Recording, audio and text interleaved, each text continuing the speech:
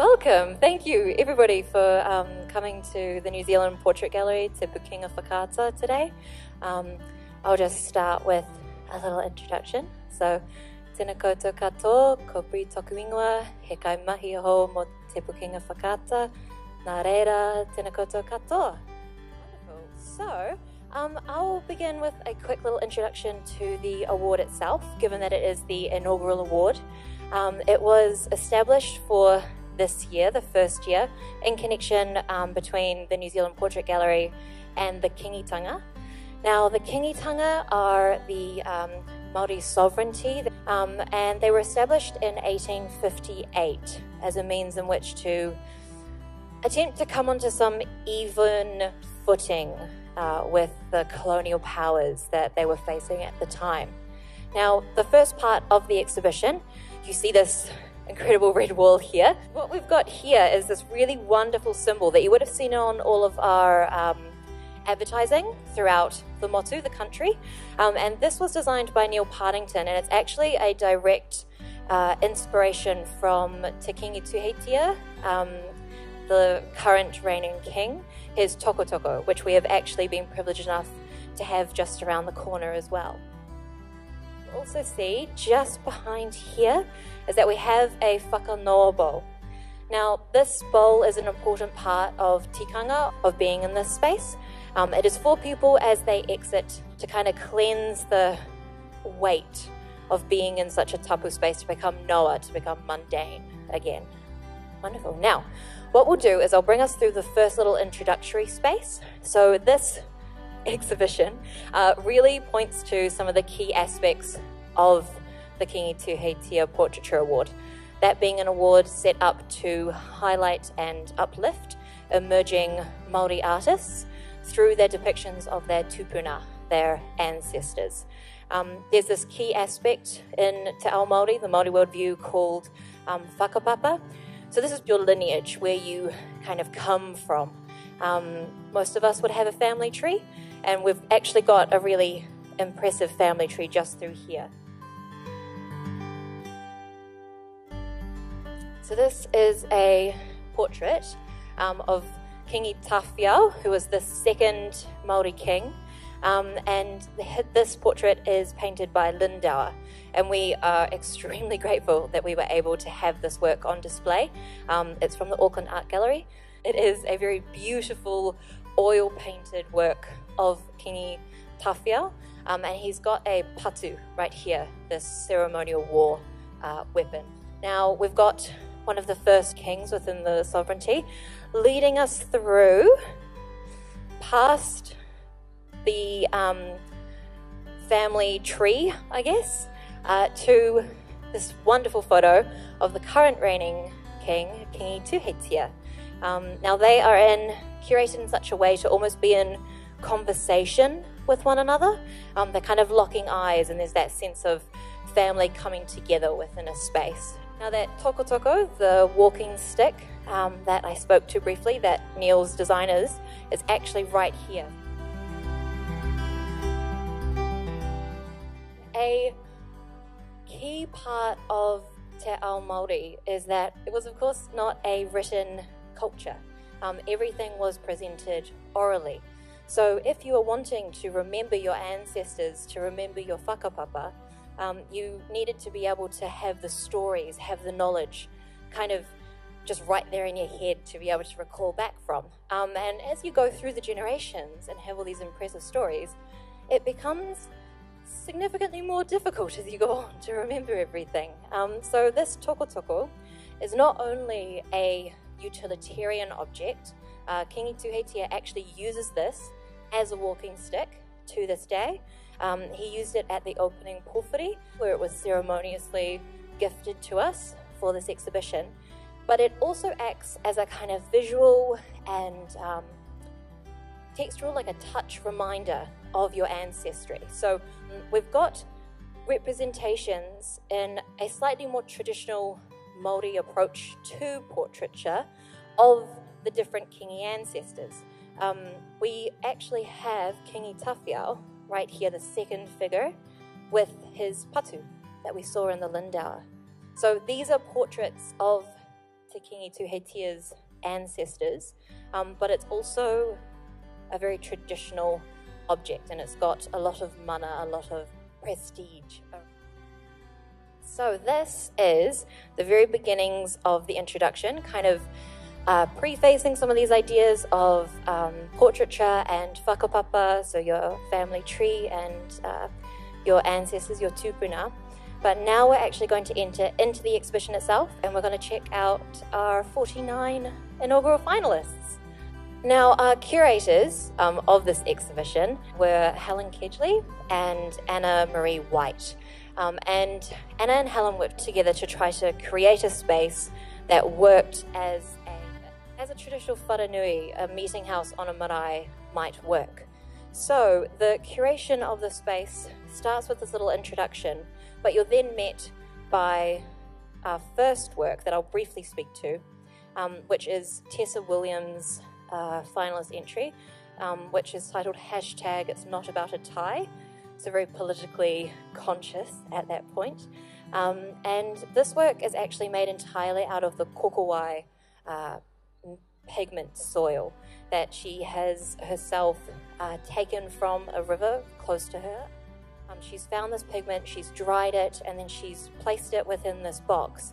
And she has a heitiki, which is that traditional punamu greenstone carved pendant, and she's indented it within the soil. Now, this work has been placed at the very beginning because it's meant to represent the whenua, the earth, the very grounds upon which Māori and all New Zealanders have kind of come from, and of course that we stand on today. Well, reclaimed land, but you know, still. So this is a wonderful kind of intro to represent the land itself, and it's also kind of bookended at the very end. The last work that I'll speak to is another representation of that kokowai pigment.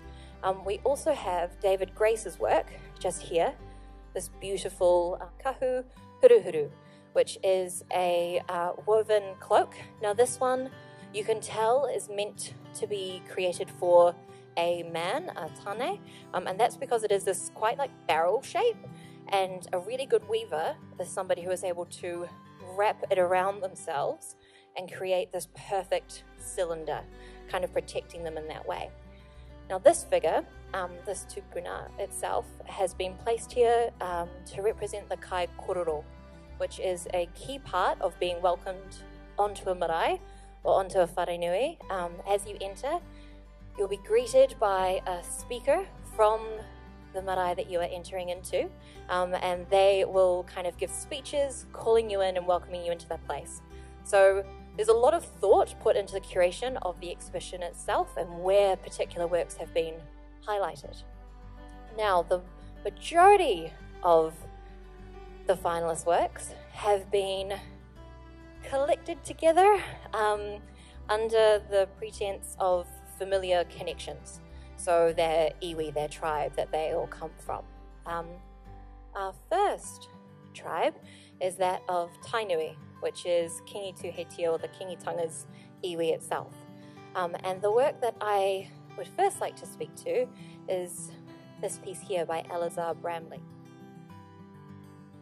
It was painted and drawn by Elazar, and it is actually a depiction of Kiingi Tawhiao. So we had that hyper-traditional approach to portraiture by Lindau, coming through to another representation of him, still quite detailed, recognizable as a portrait in this way. Elazar also has utilized the kokowai pigment, but she's mixed it to create a kind of oil paint here, where she's used these things, this iconography, to make it look like a playing card. Now, she told me that her intention behind this work came from seeing photographs of Tawhiao when he tried to go to meet Queen Victoria in 1884. And this was due to the fact that a lot of Tainui's lands were actually taken from them during the Waikato Wars. And he wanted to have a meeting with Queen Victoria and try to seek reparations in a sense, try to kind of be on the same playing field, I guess. And so what she's done in presenting him as kind of the king card she's speaking to that sense of strategy that is really essential to Te Ao Māori, the Māori worldview. But she's also chosen to depict him with pen, ballpoint pen. And this is because she wanted to highlight the fact that, you know, this wasn't a war of just muskets and swords. It was also a war of speeches and words and how you represented yourself to others. So there's a lot of thought gone into a lot of these works and this idea of portraiture. So our next work is actually our inaugural runner-up. This is a work titled Survival, and it is by Te Haunui Tuna. Now, as you'll see on our labels, this one is closer, we have artist name, their iwi, title, who the tupuna is, and then the medium itself. What you might notice about our runner-up is that even though he's placed within Tainui iwi, he does not whakapapa back to Tainui iwi. He is Tuho. Now this is actually because this particular ancestor, Tamarau Waiari, was a key figure in helping the Tainui iwi during the Waikato Wars. He brought his iwi to come and help them to fight for their lands, and then he actually accepted Tainui back to them to be kept safe after they lost them. So there's this wonderful connection in history that has been pulled on a lot in this exhibition as well.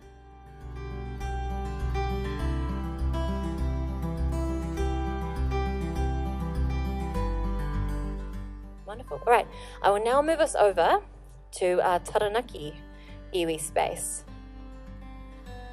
So as you would have noted, we have had one runner-up and quite a few honourable mentions.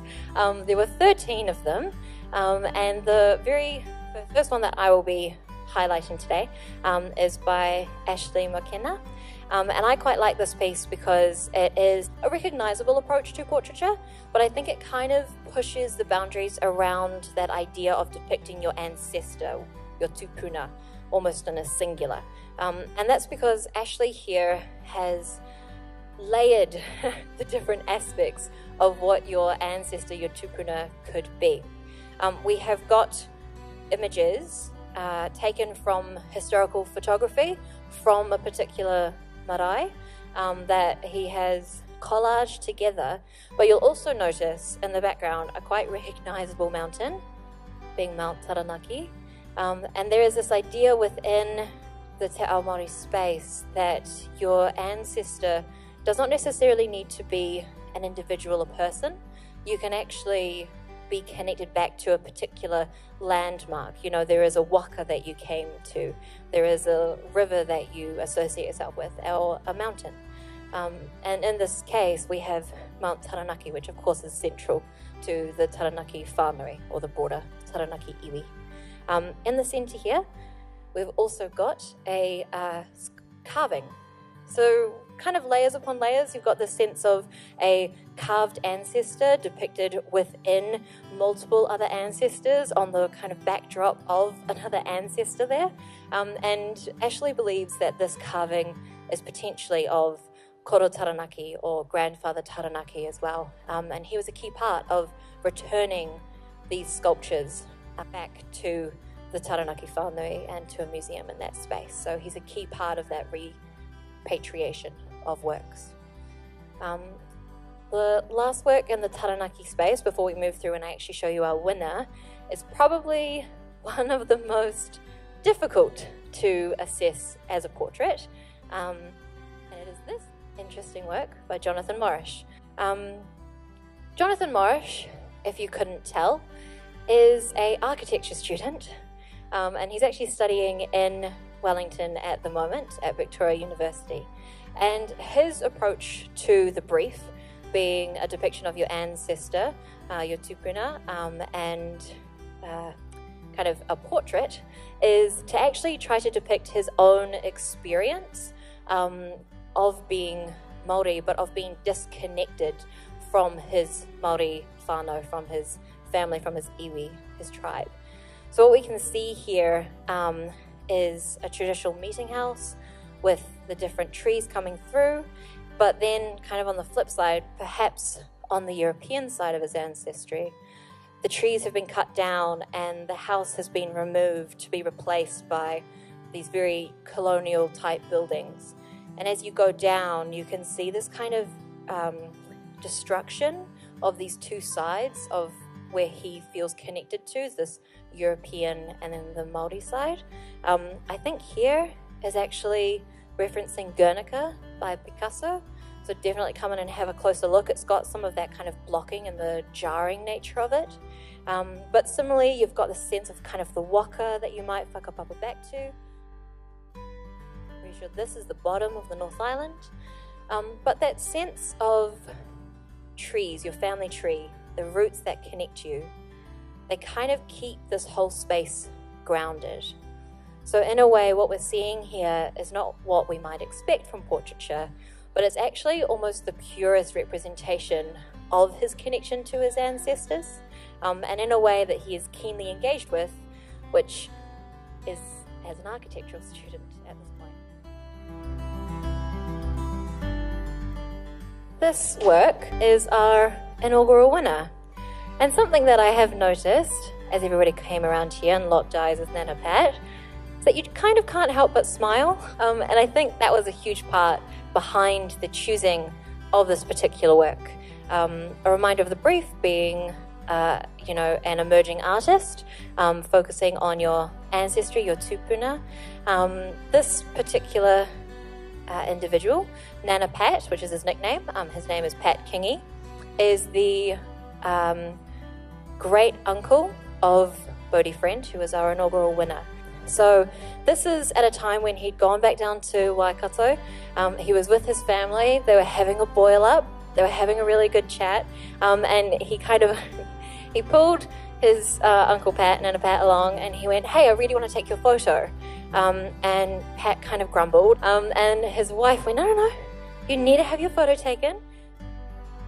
Now, Bodhi was talking with him and learning more about his whakapapa as he was taking this photo here itself. So they were kind of having a korero, a conversation around who they are, where they come from. And he managed to capture this split-second moment where he there's a sense of calm and peace, but also quite a lot of love. There's aroha coming through here.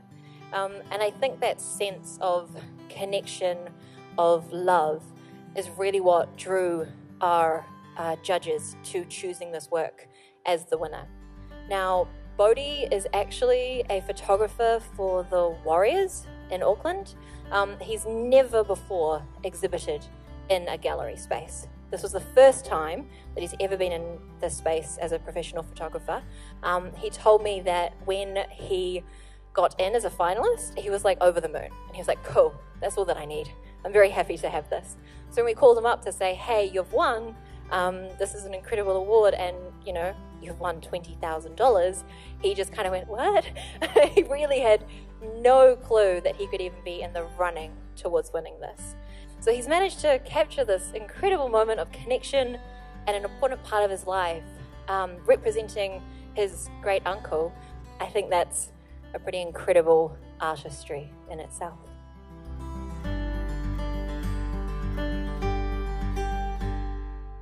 Right, well, I'll get us to kind of perch here briefly, and then I'll bring us around to the back of the gallery space.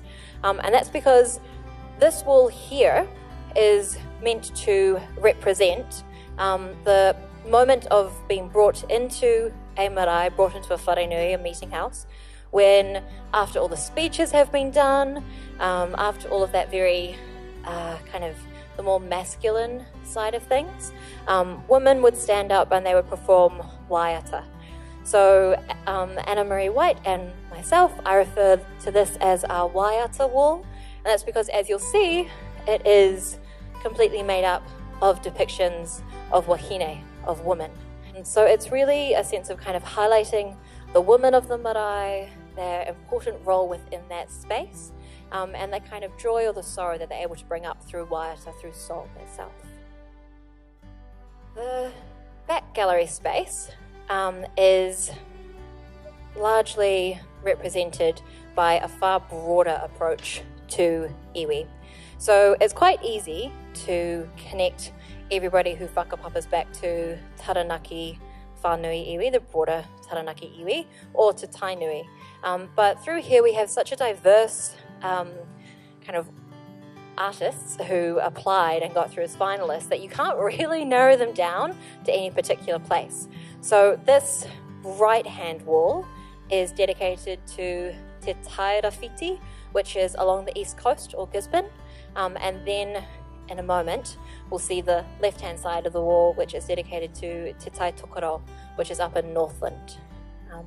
So I'm going to speak to, in this space, briefly, quite an unassuming work, but it's actually the only work that was submitted by a South Island artist, and she actually happens to be in year 12.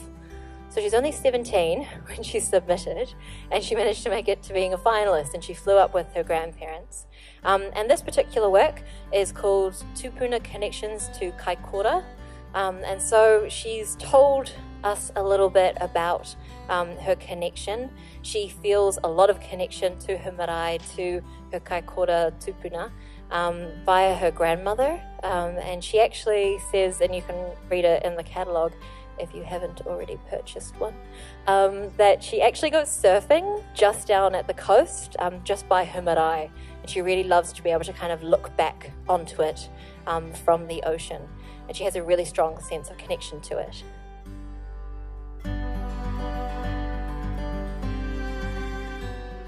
Right, so last artwork along this side is the biggest. Kind of hard to miss. This work is actually by the only dual artist submission, which is Melissa and Rudy. They're based up in Auckland, and they do a whole lot of pretty impressive workshops around crocheting. Now, this particular work is entirely crocheted by hand, and it is then placed onto a polystyrene sculpture. So it's surprisingly light. Now, this work is obviously meant to represent kind of that more traditional visual approach. It does look like a aspect of a panel within a marae, but it's full of colour, and there are these three words along the bottom here, which is whakapono, tumanako, and aroha. Now, when I spoke to Melissa in particular, she told me about the feathers. And for her, and actually for a lot of artists, this sense of connecting to your ancestry is perhaps something that we're not as conscious of within a European context. And that's that sense of the kind of spiritual but also physical connection that you might have to those people who have passed before you. So here she wanted to represent that sense of being able to connect through the heavens almost to those who have gone via the use of these feathers. All right, I will speak to our last artist here. This pretty impressive work is two pieces. It is by Faith, and what she's done here is she has created this pretty impressive korowai. She's woven this completely by hand. She has composed the waiata that she sings. She has created her entire ensemble.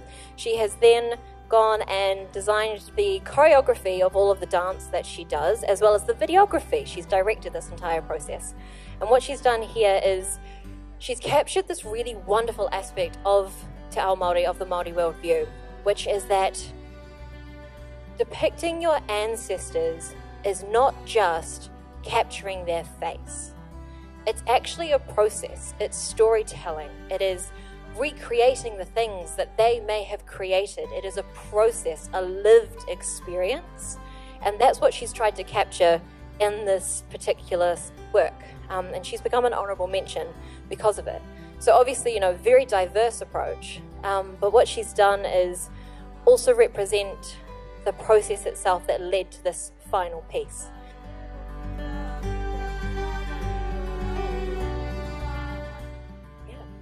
Okay, and the last one along this wall before we reach our final piece is another one that kind of pushes our expectations of portraiture, and is this beautiful work by Nikau Hinden.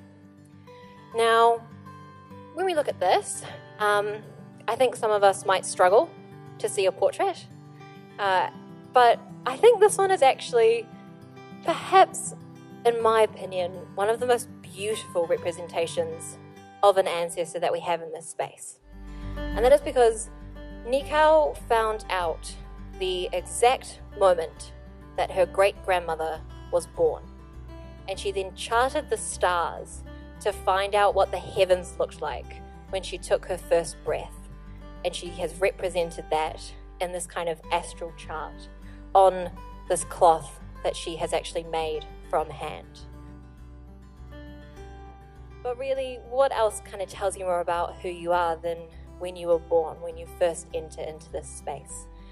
So this is another wonderful example of portraiture being determined in non-traditional ways, but still that sense of connection that can be found within the works themselves.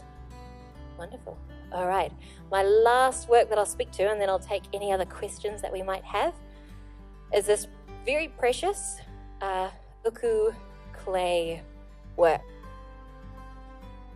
This is another piece that has utilized the kokowai pigment alongside the uku, or the clay, that she used to fire this sculpture. She has gone in with this clay and carved out a representation of one of her wahine, her female ancestors, taken from a photograph that she managed to find. And she's carved in this detail to represent the cloak, which you can kind of see, since it's in the round, flowing out behind her. And you might also see, obviously being careful around the sides, there are little kind of circle spots around the top, and those are actually meant to be pom-poms. And sorry, going back to that kokowai pigment, she's actually lovingly and almost painstakingly added it all entirely by hand, just going in and like rubbing in that pigment into all the little grooves that you see here to add that connection to it. Mere is also an emerging artist. This is, I think, the third sculpture that she has ever made out of the uku clay.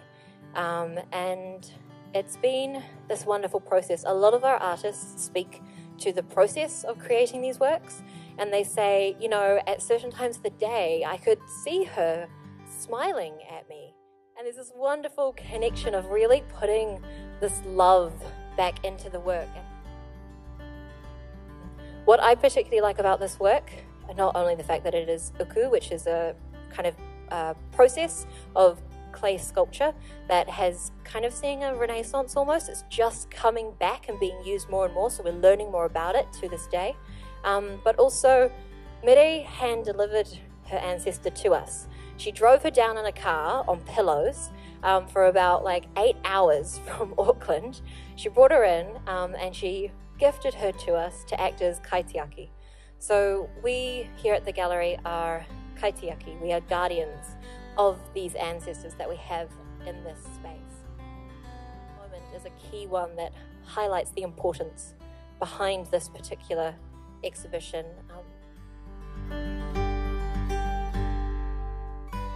Right, well, I think that's everything from me. Thank you, everybody, for tagging along on this talk. It was really wonderful, and I'll take any questions if we have any. Wonderful. Kia ora, thank you.